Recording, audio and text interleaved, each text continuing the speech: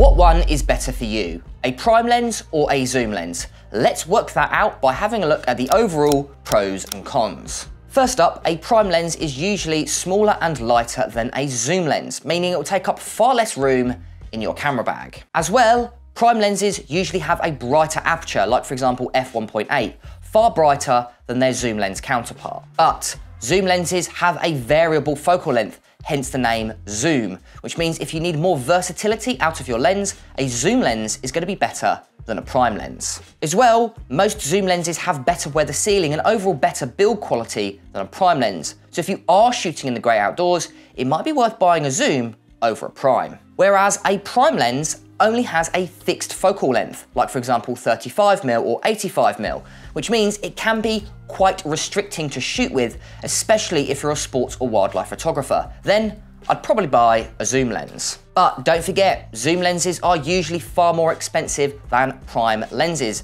So if you do want to save some money and still want great image quality, a prime lens might be better off. As well as due to their very complicated optical formula, zoom lenses usually are not as sharp as prime lenses. So if you are after better image quality, it's far cheaper to buy a prime lens than a zoom lens.